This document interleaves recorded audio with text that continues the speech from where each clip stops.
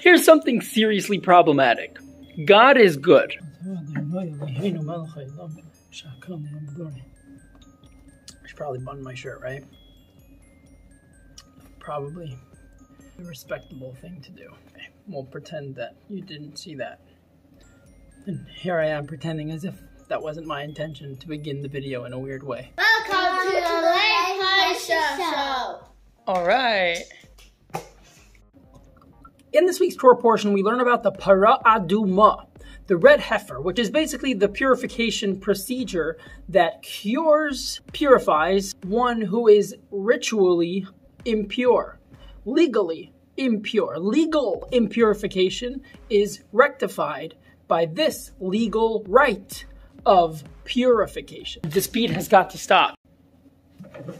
There's another type of impurity that isn't a legal situation, that isn't merely a ritual impurity.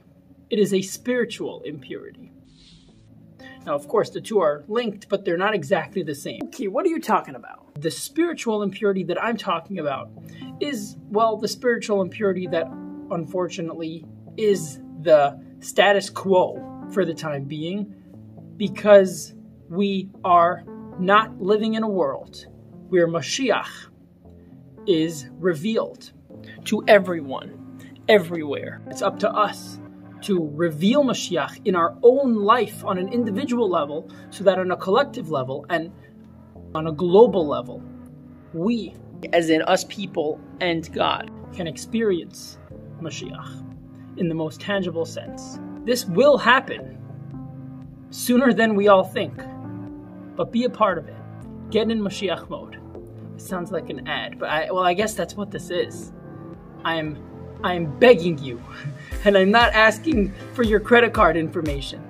Please get in Mashiach mode, increasing in the joy in your life, the love for another person, the love for your fellow people. Do another act of goodness, kindness. Do another mitzvah. And study more Torah. This is Mashiach mode. Live in the mindset of redemption, of Geula. And this will happen immediately. Wait.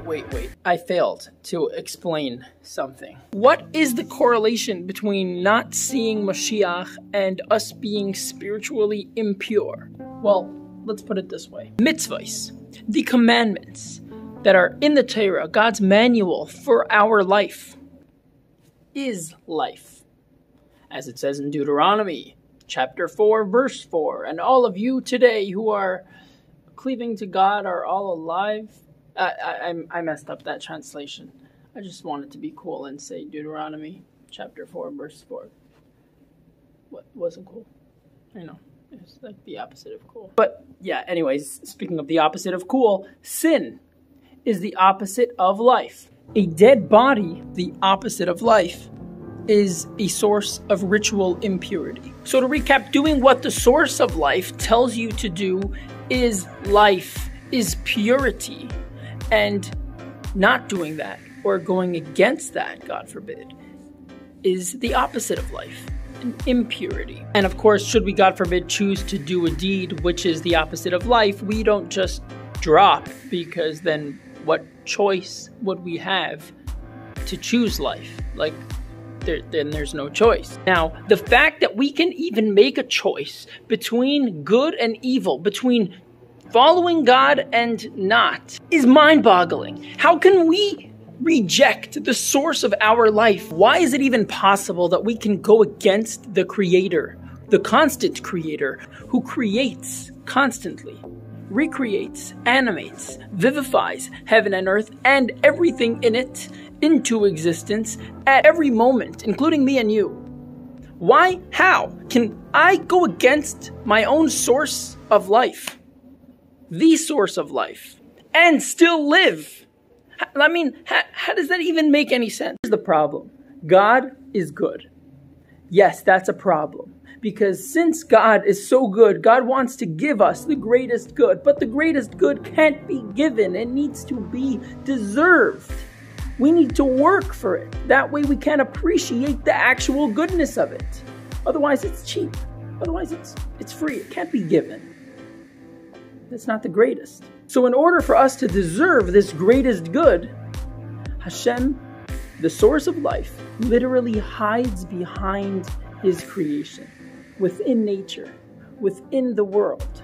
This way we actually weigh our options when we have the opportunity to do a mitzvah, or God forbid, not do the mitzvah, or an actual avera. Otherwise, if we would see the source of life and everything, we wouldn't weigh our options. Like what? Ladies and gentlemen, by now we deserve Hashem to be revealed in the world. And any moment now we will see that this whole world is Hashem's garden, is Hashem's home, where Hashem is exposed. We deserve this. But right now, at least as of the making of this video, it hasn't happened in the most total and complete sense yet. So let us grab this literal last moment when we can still make the choice, and make the choice. So Hashem sees we're already in moshiach mode.